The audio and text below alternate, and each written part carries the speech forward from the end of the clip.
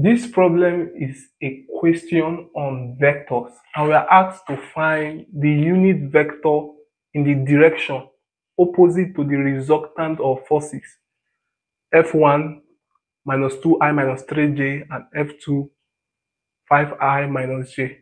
You want to first of all look for what the resultant vector is. The resultant vector is the sum of these two vectors, which is F1 plus F2. And so this would be minus 2i minus 3j plus 5i minus j. You know how we add vectors? We add the corresponding unit. So this will be minus 2i plus 5i minus 3j minus j.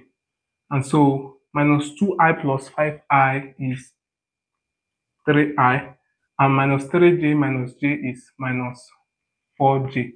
So the unit vector in the direction opposite this resultant of forces, so unit vector will be 3i minus 4j over its magnitude, 3i minus 4j.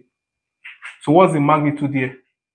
The magnitude is simply 3i minus 4j square root of this square plus this square. 3 square plus minus 4 square.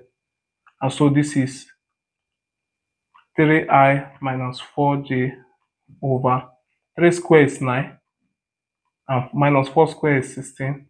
So this is simply, this 25, square root of 25 is 5. So this is 1 over 5, 3i minus 4j.